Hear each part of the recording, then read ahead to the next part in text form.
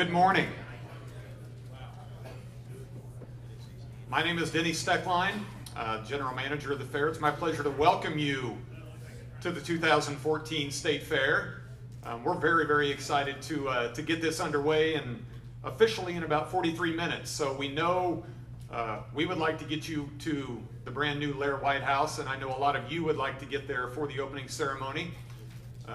But we want to just go through a few things this morning with you to get you prompted and ready for the 2014 State Fair. Before I get into too much, some quick introductions. We've got some folks that have put a lot of effort into this event and that you work very closely with. From Greteman Group, Rachel Greeny and Jordan Bradbury. They were right here and now they're not, so they're in the back. There they are. They will be the faces of the publicity office when you visit the fair.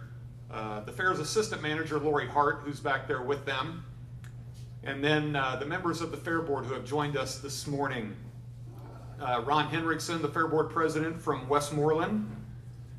Daryl Buchholz, Director of Extension Designee from Manhattan. Angie Clark from Garden City.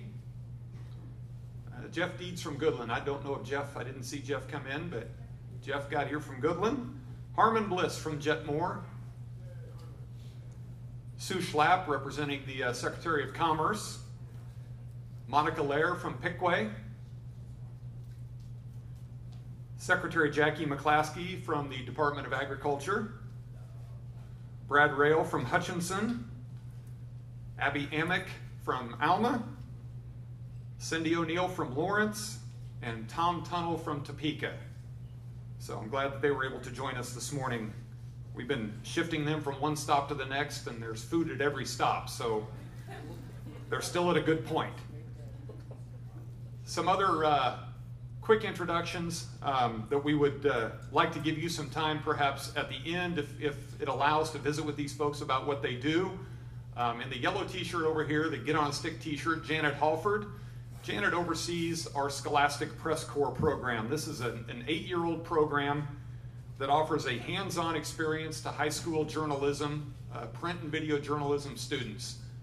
Monday through Friday of the fair. It has grown by leaps and bounds. Janet has done tremendous work with that, and Janet will be around for the duration so you can visit with her.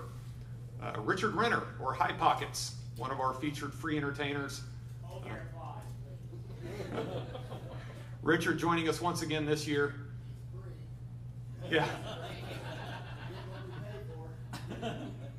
Ask Richard about his costumes. We'll let him tell you that story. And we've got a couple of other guests that we're going to bring up here and let them make a few comments to you in just a couple of minutes. So I'll introduce them at that time.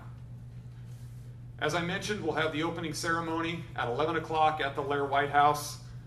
The Lair White House was the vision of the Kansas Fairgrounds Foundation. And if you have not seen it, we know you are going to be so impressed with what the foundation has accomplished with that. For many, many years, there was a small white house, a little residence that was there that at one time the fairgrounds caretaker lived in. We moved the caretaker out about 10 years ago. And so we wanted some flexibility with that real estate, that if we could ever achieve something like this, with what the foundation has done, it could become a reality. And something that's an added, that has not been available in the past, is now the general public will have access to the first floor of this venue for a brand new State Fair museum. Last year, if you recall, was our 100th birthday. So we have 100 years of history to share with Kansans. And so on the first floor of that venue, and after the opening ceremony, it will open, and you'll be among the first to have a sneak peek at this year's display and exhibit within the museum. This year it focuses on, or the theme of it is, the Year of the Clown. Many of you remember Bardo the Clown, who was a part of the fairgrounds for about 70 years, who passed away January of 2013. And so the exhibit this year is dedicated to Bardo and focuses on all of his accomplishments throughout his life. Another free attraction we have this year that we think is going to get a lot of interest, and we put it on Facebook and had some great comments to that, is the Daredevil High Dive Show. It's been 13 years since we've had a high dive show. or divers on a stick, as we refer to them in the office. But an 80-foot tower diving into a pool that's no deeper than 10 feet. So we think that's going to be an amazing attraction. 3 shows a day throughout the fair. As you know, tomorrow is going to be a very exciting day on the fairgrounds with a couple of debates, the gubernatorial debate at 10, the senatorial debate at 11. We know there's going to be extensive media coverage of those, and a great way to start off a Saturday at the fair. A couple of new events we have on the second weekend. The second Saturday morning, Saturday the 13th, we're doing the Meadowlark Mile. This is at 9 a.m. It is a fun run walk that will allow those who participate to basically make a lap of the fairgrounds, a mile long. Along that route, they'll stop at a few places. They'll get a stop at the midway and try to shoot a free throw. They'll get a stop at the big slide and go up the steps and slide down the slide. Then they'll end in Gottschalk Park, the same location where the high dive is, and we'll give out prizes to those who participated and have some drawings. Not a competitive event, just something for people to get out, have some fun, get a little exercise, and get warmed up for a great day at the fair. That night at Lake Talbot, another new event we call Movie Night at the Fair. We will be showing Disney's Frozen on a big screen that will be placed in front of the stage at Lake Talbot. So an outdoor movie during the fair, and a lot of excitement surrounding that one as well. A couple of other items, and these are a couple of other guests that I want to introduce. On Tuesday night during the fair, we're going to have a performer who we are hosting, a young lady who traveled from Mays, Kansas, all the way to the bright lights of the stage on NBC's The Voice. And at this time, I'd like to introduce to you Miss Kaylee Glanton and let her make a few comments to you. Kaylee? Thank you.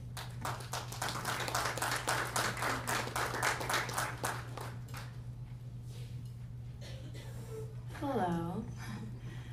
I'm good with singing in front of people, but when it comes to talking, it's a different story. But yeah, I'm from Wichita, Kansas. I went to Mays High School. I graduated 2012. And season 6 of The Voice, season 7 is about to start, so just last season. I made it past the blind audition, got all 4 coaches to turn around, and I made it to the 3rd round, which I'm actually very happy that I, even got to make it that far. But after that experience, now I've just been playing around and doing big shows, stuff like this. That's, it may not seem like huge, big shows to some people, but I love it so much, and this is the type of places that I really enjoy playing at. Just with people from my, same town and same state that I can relate with, and they can relate with me, and also just to show people that, somebody from Kansas can, do something big like that. But anyway, now I'm just kind of working on writing a lot of music to hopefully get an album out within the next half year of my own original music. I did make a 6-track demo of my original music just at home to sell at the show on Tuesday, so if anybody wants to go and buy one of those. But I will be staying after this gets done for a bit. If anybody has any questions or anything like that to ask me, then I would be happy to answer that for you. But yeah, please come out on Tuesday. It'll be a great show from 6 to 7. So hopefully I get to see all you guys there. So thanks for having me out, guys.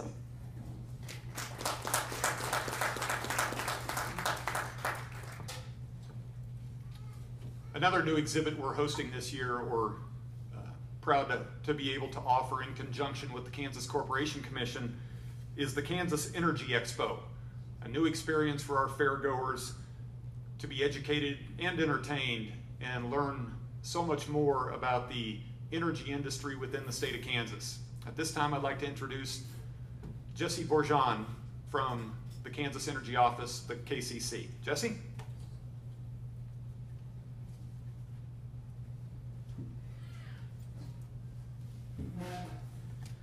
Thank you, Denny. Good morning. On behalf of the Kansas Corporation Commission, we are pleased to announce the first ever Kansas Energy Expo. We have partnered with about 23 stakeholder groups and will provide a focus on Kansas's energy resources. The Energy Expo will be at Astra Pavilion. It occupies about 14,000 square feet. In that space, we've organized energy into 5 different sectors: oil and gas, transportation, renewable energy, energy efficiency, and utilities. And within each one of those sectors, we'll have various interactive, hands-on experiences geared towards kids and adults to learn about Kansas energy. Some of the other activities that will be going on with the Energy Expo, we will have various charging stations on the fairgrounds where folks can charge their mobile phones.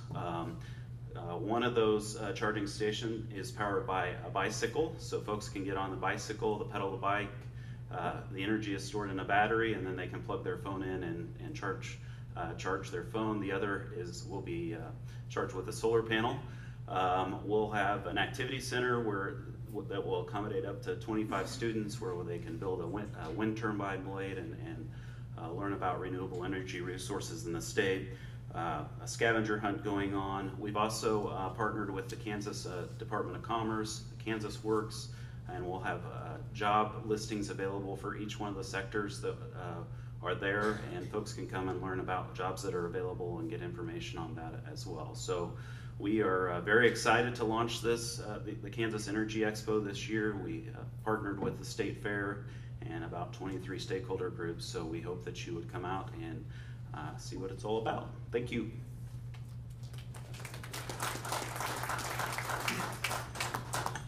This was a project that started probably about 18 months ago, and it's exciting to see it come to fruition. And had a sneak preview this morning and went in, and it's pretty amazing. It's transformed, and Jesse said the Ad Astra Pavilion, which is not a new building, but a newly named building. Some of you may remember it as the Old Beef Cattle Pavilion many, many years ago, and been tremendously enhanced, and you'll be very impressed when you see what's been done with it. So with that, we want to leave you some time to talk to these great folks that have come and joined us this morning, with Jesse and Kaylee and Janet and Richard and any of the others who are here this morning. At about 10:45, the trolley that you arrived on, your chariot, will be out front to take you to the opening ceremony. So you don't have to worry about rushing too quickly out of here to get over there. But we appreciate all you do for the fair and for taking the time to come join us this morning and today and throughout the next 10 days. Before you leave, make sure you connect with Lori. She's got one more little goodie for your goodie bag. A couple of grandstand show tickets for you to enjoy at the fair this year. So again, thank you. We look forward to a great 2014 and appreciate all you've done. Thank you.